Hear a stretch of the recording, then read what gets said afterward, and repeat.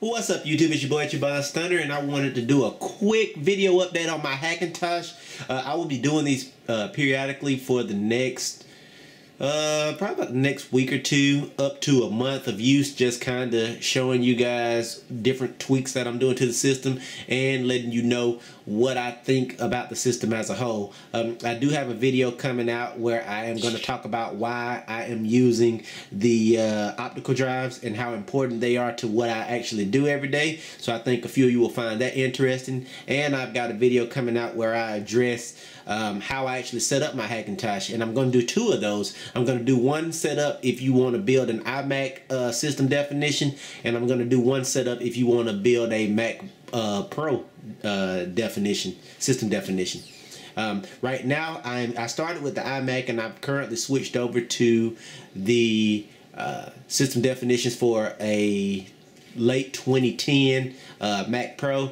I've overclocked my i3770K processor, and things are good. And I just want to do this video to show you how I went in and have changed my system definitions. So follow me real quick. Let me go up a little bit. If you go up here to about this Mac and you look here, let me push in so you guys can see, you'll notice that my processor speed says that it's at 4.5 gigahertz Intel Core i7, which is absolutely correct. The other thing you'll notice is that I'm running Mountain Lion 10.8.2, and that I've currently got 16 gig of 1600 DDR3 RAM.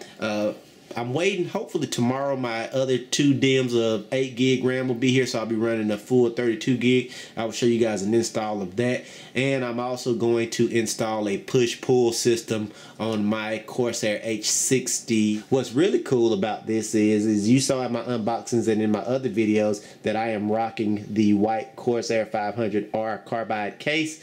And when you look in my more info, this is where it gets really gangster. As you can see, there's my exact case, my Corsair 500R Carbide case with the lights on. And it says here, Custom Mac Pro 2013.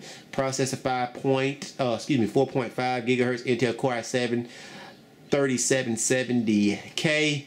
And everything else is dead on with my graphics card, and my memory serial number is a fake, but you get the picture. If you want to know how I did this, I can possibly do a video if I get enough likes on this one, but this is what we got so far. Hope you like it. It's a quick video. Let me know what you think. More Hackintosh to come. I'm out. Peace.